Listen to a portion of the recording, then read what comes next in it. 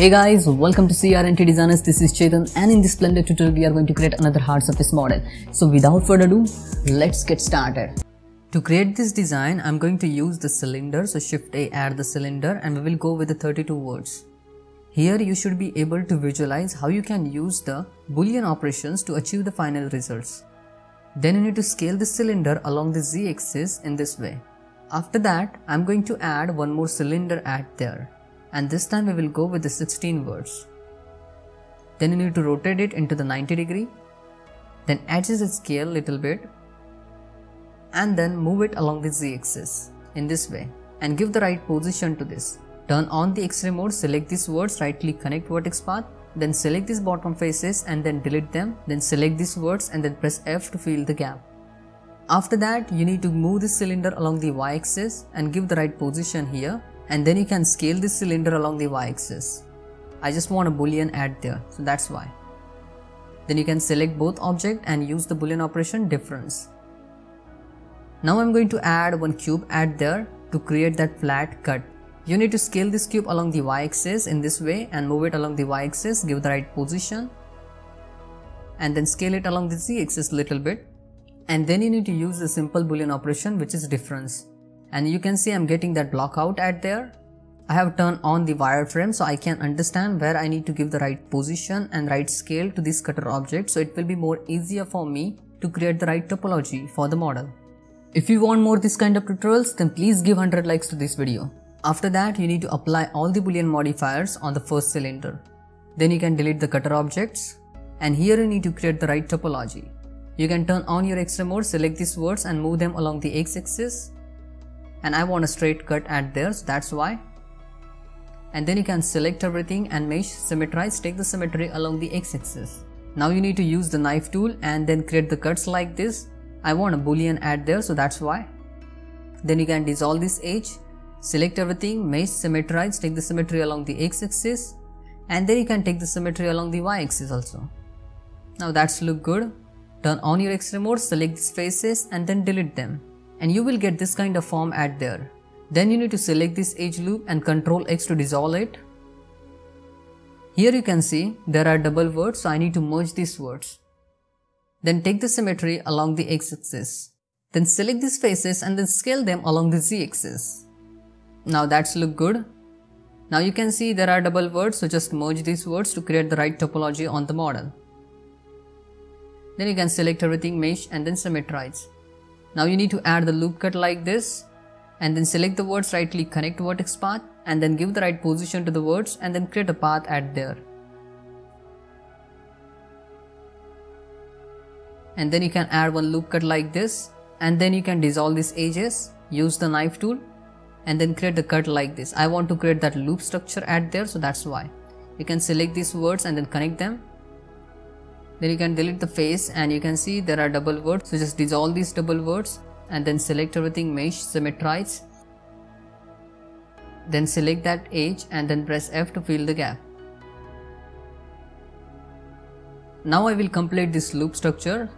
So use the knife tool and then complete that loop structure. It's very simple. You can create a different design at the bottom side or you can just take the symmetry, it's totally depend on you.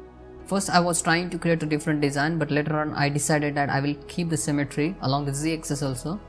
That's why here I have did the little bit of work. I have tried to create the right loop structure at there. Then you can select everything, mesh and then symmetrize, take the symmetry along the x-axis.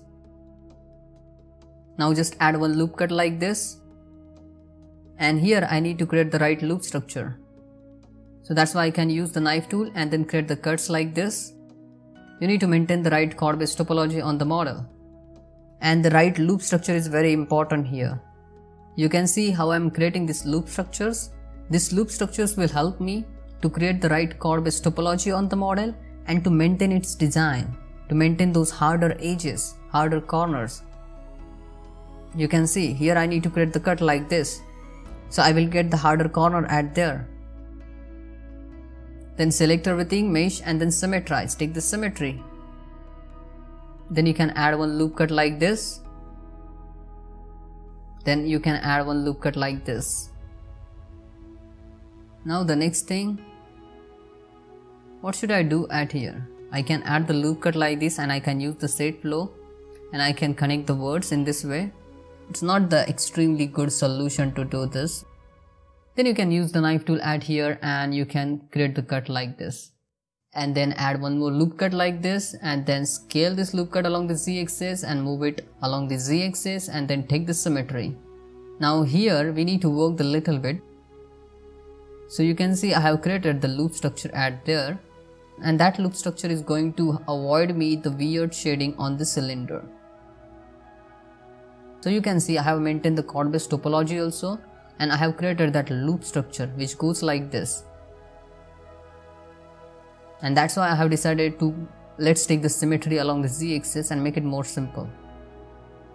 These kind of loop structures are very important in the hard surface modeling. Then you can add the subd modifier on the model and increase its count up to 2 and turn off that auto smooth at there. Then you can select these bottom faces. Then you can select the bottom faces and you can use the insert operations. And you can create a little bit of design at there.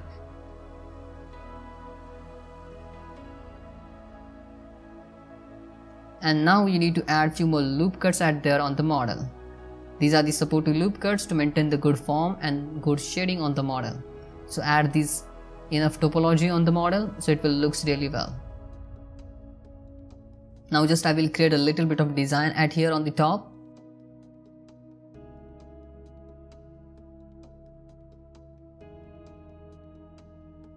And now you can see the topology of the model, which looks really well.